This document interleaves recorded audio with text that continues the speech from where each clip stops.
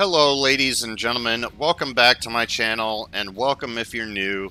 So today we are going to be doing another beginner's guide to Crossout video, and I want to go over in this segment what new player mistakes you should not make.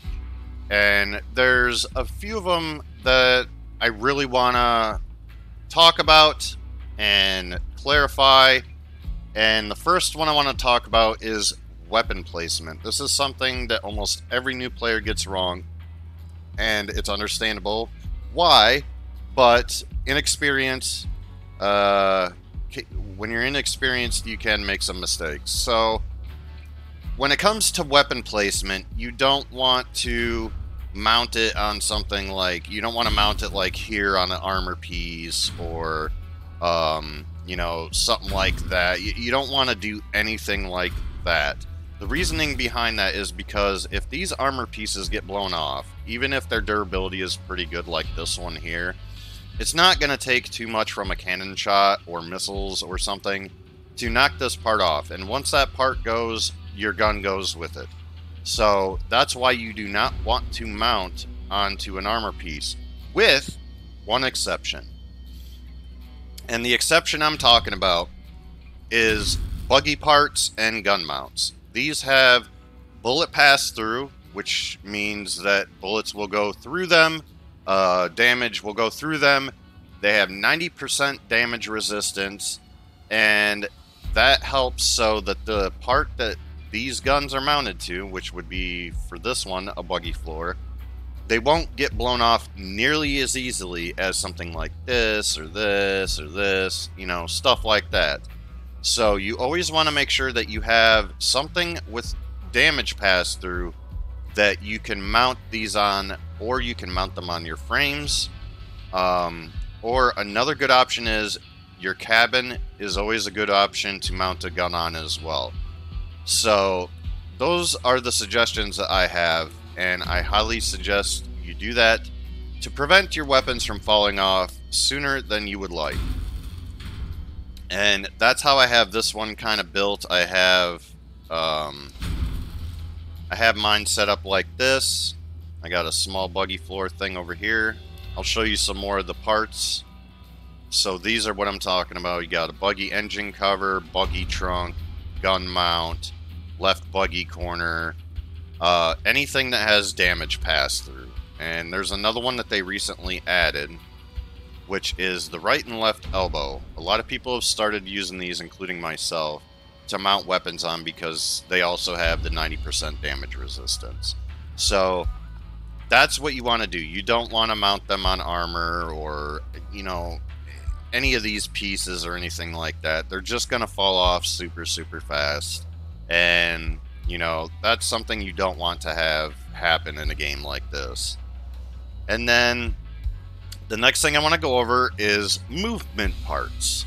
Now, one mistake that new players that I've seen make quite a few times is new players will think that the more wheels you have, the better. In some rare cases, that is true.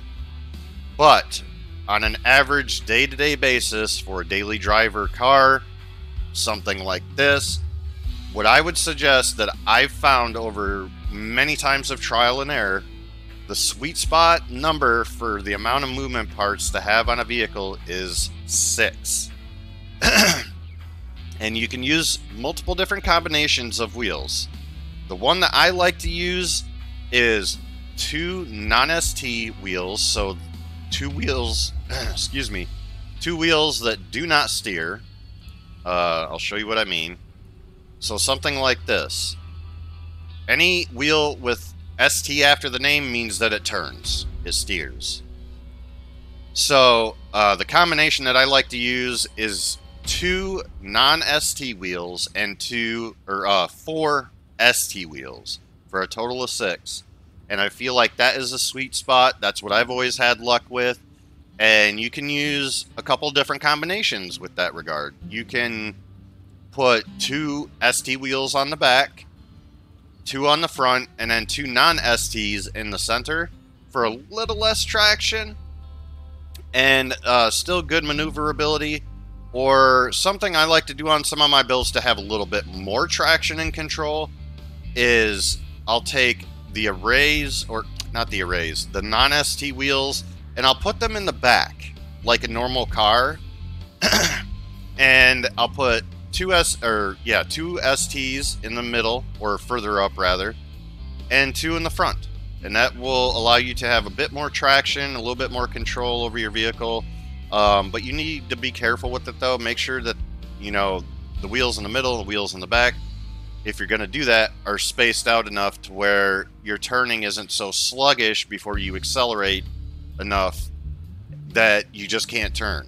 I've had that issue before, so be careful of that. And then the next thing I want to go over is a mistake that a lot of players make, and this is probably one of the most common mistakes. Well, these are all pretty common mistakes, but this is one of the more common ones. So I see a lot of players that will take explosive parts such as this generator here, or ammo packs, gas tanks, you know, anything that goes boom. They'll put it like on the side or on the top of their car, or, you know, in the back, which isn't as bad. You know, they'll put it something like that, which ain't as bad, but it's still not very good. Now that's something you don't want to do, and the reasoning behind that is because when this goes boom, you go boom with it. So that's a mistake you don't want to make. You do not want your generator out in the open where somebody can see it. And yes, even in the back, if somebody blows off your armor on the back, which is the most common spot you're going to get shot from, they will expose your generator, ammo pack, etc., and it's going to go boom. So what I like to do, and what most experienced players do, is they'll make a car with a frame called an open frame. Now, what is an open frame? An open frame is just, you know, a frame where you have some open spots in it, like this. Just a couple of open spots, or one open spot, where you can put all of your explosive stuff. You can put, you know, anything that you want to protect, that you want to keep on your vehicle for longer without it getting destroyed. And this is a really good way to do that. And the only way that they're really going to get to that is if they A, have a scorpion, or B, you flip over and all of that is just exposed and your belly up, and they have access to it. So this is a really good way to hide all of that stuff and protect it. It's a lot better than having it just pretty much anywhere else on your car. And I'll give you a little run through here. I'll do like a little fly through on how my frame is set up. You can pause it if you... Whoop, that was a little too fast. You can pause it if you need to. But yeah, so I mean, that's one mistake I see really common. It's very common for that to happen. And the reason why this is open back here, I had an engine here. I took it off for video purposes.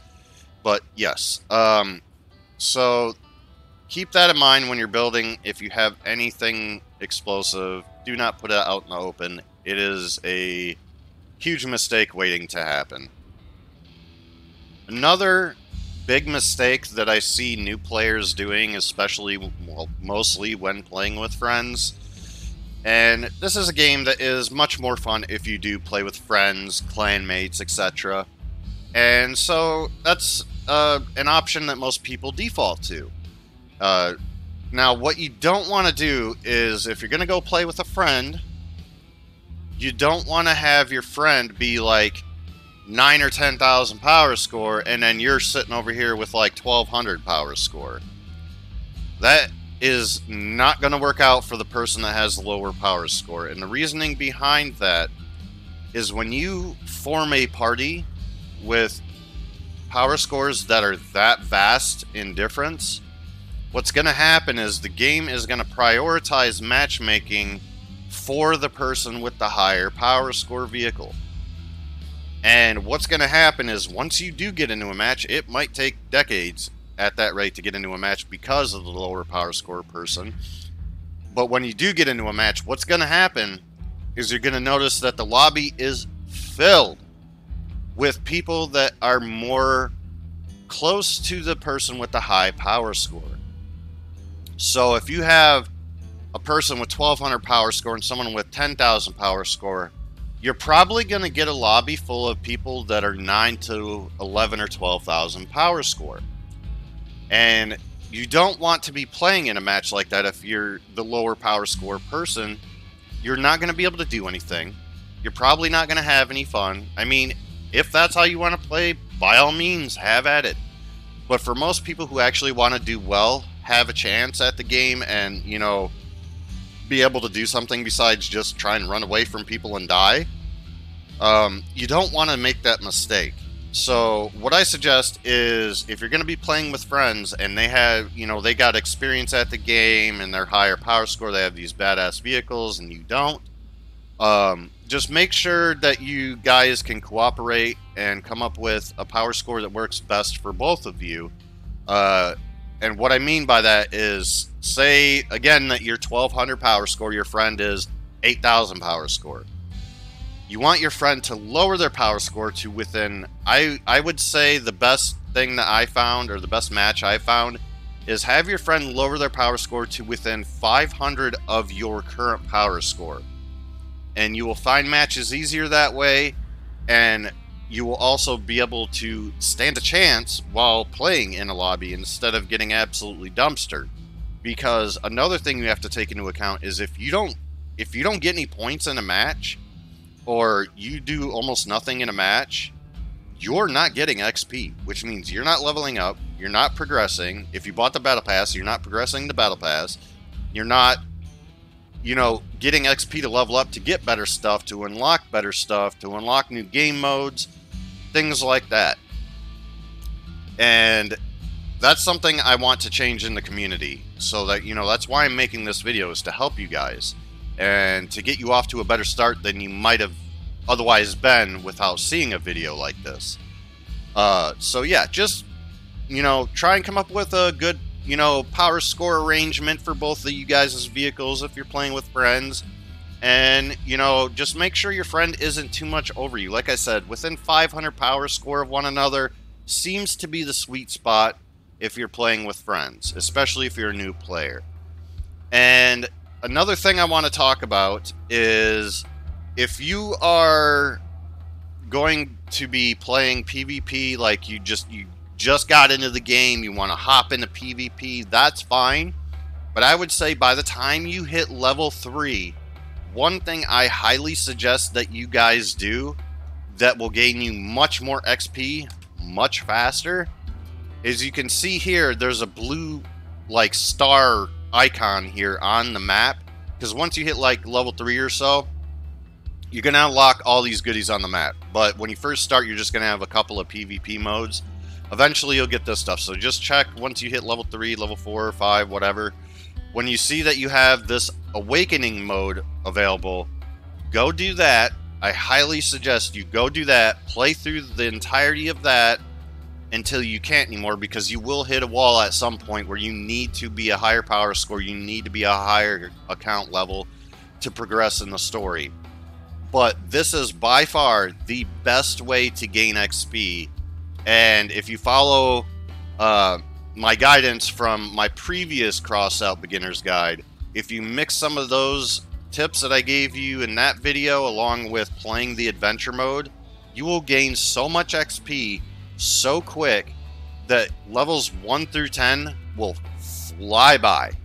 And so that's one thing I highly recommend new players do. As soon as you have Awakening available, go play it. And trust me, it is so much easier if you play it with friends. If you play it solo, that's fine too. I always did it solo for the most part. But if you play with friends, it's going to make your adventure much easier. But the payout for XP is great, and it will help you level up so much quicker. On top of that, you also get resources. You get scrap and you get copper. Now, once you hit level 7, you unlock the market. You will be able to sell those resources on the market to make yourself a bit of gold. And another mistake that people make, especially new players, is they think the best thing to do is craft. That used to be the case 5 years ago, or even 4 years ago. But because the market itself has changed so much over the years, and because crafting has changed over the years, crafting is no longer the most efficient way to make gold. The most efficient way that I found to make gold is just straight up sell your resources, or the one thing I would suggest crafting, if you go to factions and go to engineers, I believe it is, you scroll down to repair kits. If you craft these repair kits, you get a stack of 5 for every time you craft. And every singular one sells for $4.55, or if you want to quick sell them, which is just what I do with most of my stuff, but because they're so similar in price, you could just go down to, like, for example, $4.54 or $4.53 for your stack of repair kits. This is the most efficient way that I personally found that I like to make gold. And by gold, I mean the coins at the top here, the 484.56 with the C icon. But selling repair kits, you sell them quick, and the amount of gold you get is pretty small, but because you get so many repair kits every time you craft one of these, you get 5. So that means if you craft repair kits 4 times, that's a total of 20 repair kits that you have to sell. Now multiply that by, you know, this number minus 10% for the market cost. That's what you have every single time, and it doesn't cost much to craft these. So if you are in a place where you're like, I don't know how to make gold, I don't know what to do, I want to make gold so I can get better stuff, you know, whatever, this is one of the best ways to do that. So I highly suggest that when you can, and you got the materials for it, go ahead and craft these, and it's going to start off slow. You're not going to be able to craft a whole crap ton right away, but you might be able to craft once or twice, giving you 5 or 10. Go ahead and sell them, and then just rinse and repeat every time you get enough. Craft some repair kits, throw them on the market, boom, there you go, cash money in your bank. And so that's pretty much how I always make money if I don't buy packs or anything like that. But yeah, so I hope this video helped you guys. I think that's pretty much it. If I can think of anything else, I'll maybe do a part 2. But I just wanted to make a video like this to kind of help out new players, anybody who may be looking for some guidance how to do better in the game, maybe if they're not happy with their vehicle and how to make it better, anything to help you guys out to get you on the road to success. That's why I did this video. I want to help you guys be good at the game, even if I got to deal with you in the future and get my butt kicked. That means I did something right. So hope you enjoyed the video. If it helped, leave a like. If you liked the video, make sure to subscribe for more. Don't forget to check out my last beginner's guide video. Excellent video for anybody who's looking for more XP and quicker ways to level up. Definitely check that out. But that's going to be it for today, guys. But this is the newest tech in games, and I'll catch you on the next one.